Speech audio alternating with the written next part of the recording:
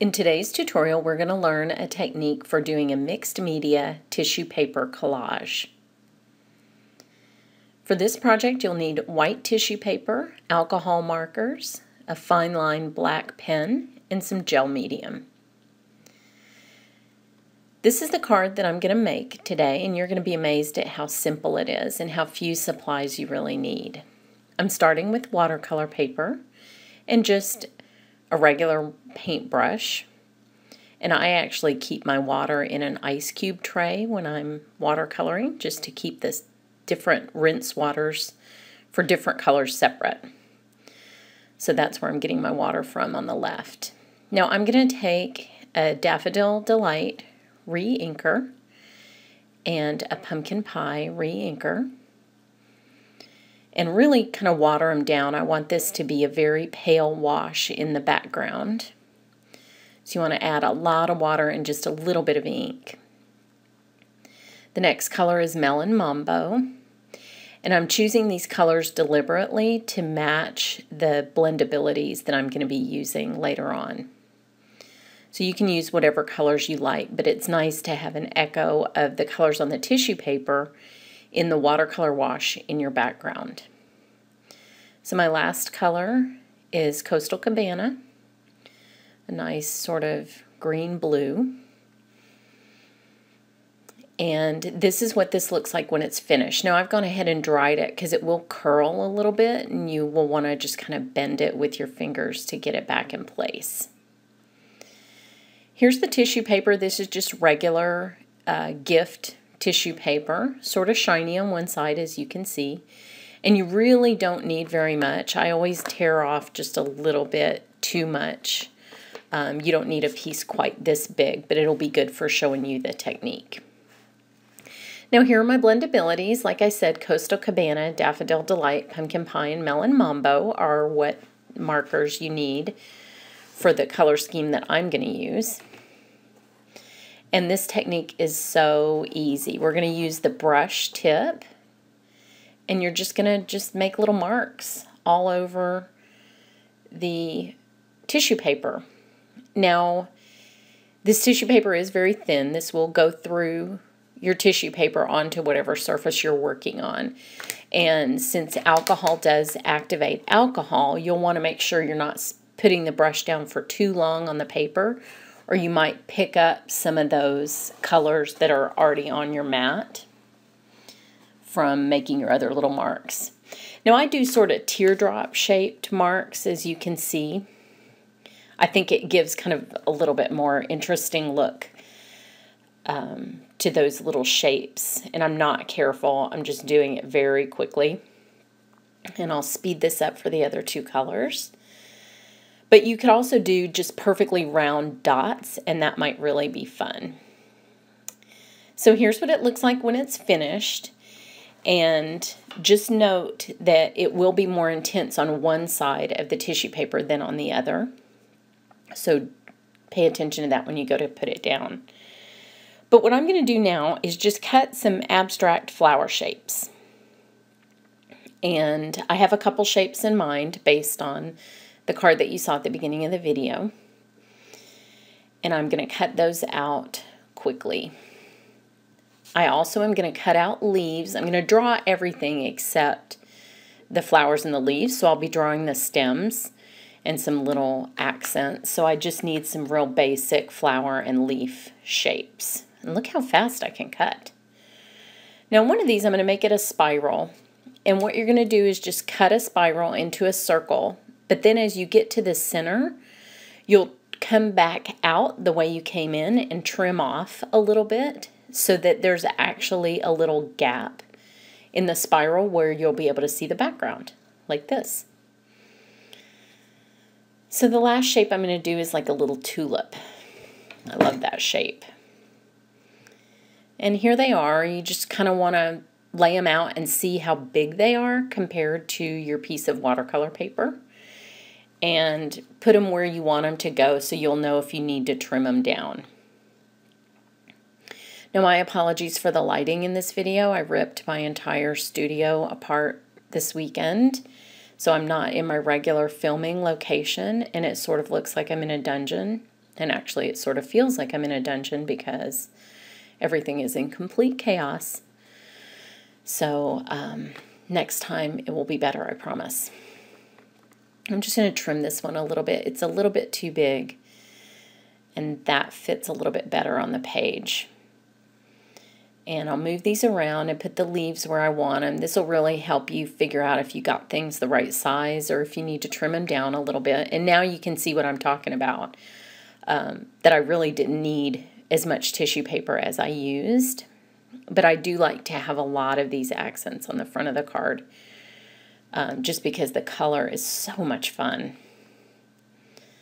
So I'm working out where I'm going to put my stems and where these flowers need to go, and I've decided that this leaf is a little bit too fat.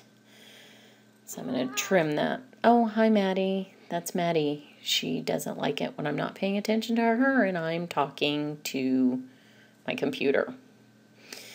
So there you go. That's what it's going to look like. And now comes the fun part of the collage. Now I'm using a Liquitex gel medium with a matte finish.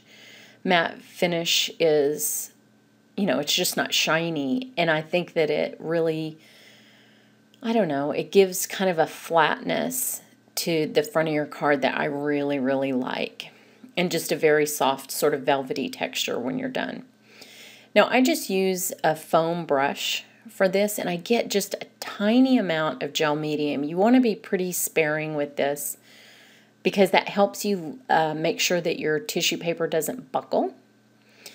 So the first step is just to put a little bit down, more, you know, in a bigger area than your tissue paper will take up. And then put the tissue paper down and rub it with your fingers to make sure that you've gotten all the wrinkles out. And that's a really important step. This has kind of a thicker body, this gel, and that helps it also not buckle. Now when I put the gel medium layer on top, which is the essential second step, I work from the center of the shape out to the edges, and that's another anti-buckling technique. But really a light touch with the medium itself is your friend, and because of this matte finish, you really can't tell the difference between this thin, pretty tissue paper and the card. Once you're done, it's very smooth. So be careful with your little spiral. That's one you want to make sure that you don't lift up the edges of it with your brush.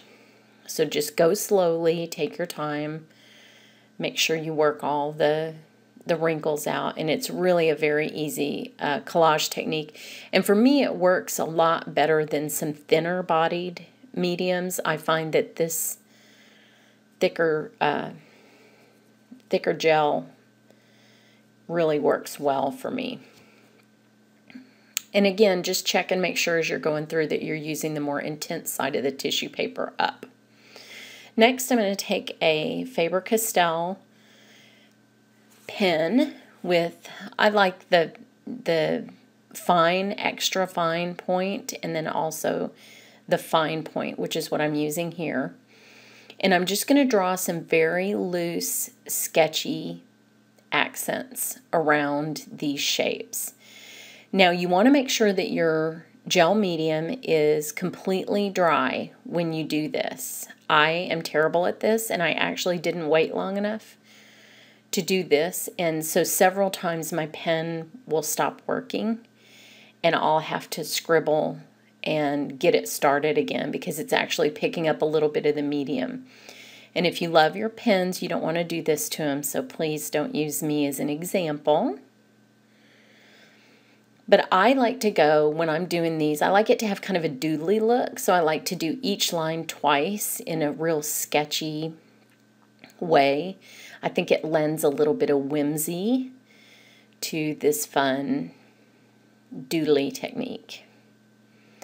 And I saw a tutorial for this on another website, which I will link you to, and I basically just copied a lot of her patterns that she used for the flowers to get me started.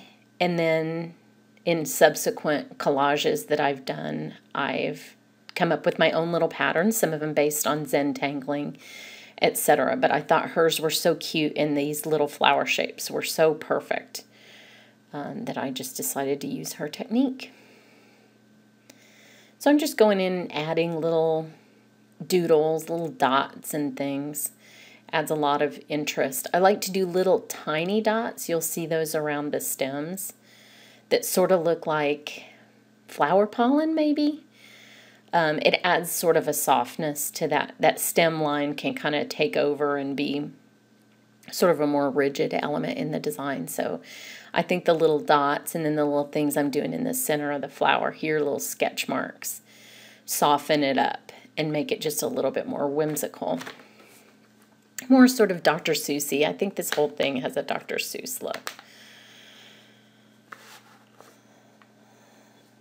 So I'm going to add some little dealy boppers, that's what I call them, to the flower and draw on top of the tissue paper. And the gel medium really makes for a nice drawing surface once it's covering up that tissue paper. You know, tissue paper is so delicate until you get it stuck down with a little bit of medium on top of it, and then it just becomes a great substrate. So now I do like also a little bit of white element in my cards. In the first card that I showed you, I actually used a white gel pen, but this time I'm going to use this Kemper splatter brush, which is ingenious. It has this little nail stuck into a cork, and when you turn the handle, the nail rubs against the brush and spatters just perfectly. So I'm just using a little bit of white acrylic paint and just load up the brush. And this thing is so much fun. And it's also so easy to clean, just 2 seconds under the faucet. But then you just turn like this and it spatters. You can see it spattering white paint evenly all over my design. And I love that little pop of white. I think it really adds something. Now where I had that big clump of paint, I got just a little bit too much paint underneath that one flower. But the cool thing about the gel medium is that it makes it somewhat non-porous. And so I can just blot that up and you'll see my ink lines again. And it's perfect. So don't worry if it gets a little bit out of control. It's very easy to fix with the gel medium. So there you have the finished tissue paper collage. Hope you enjoy trying this technique.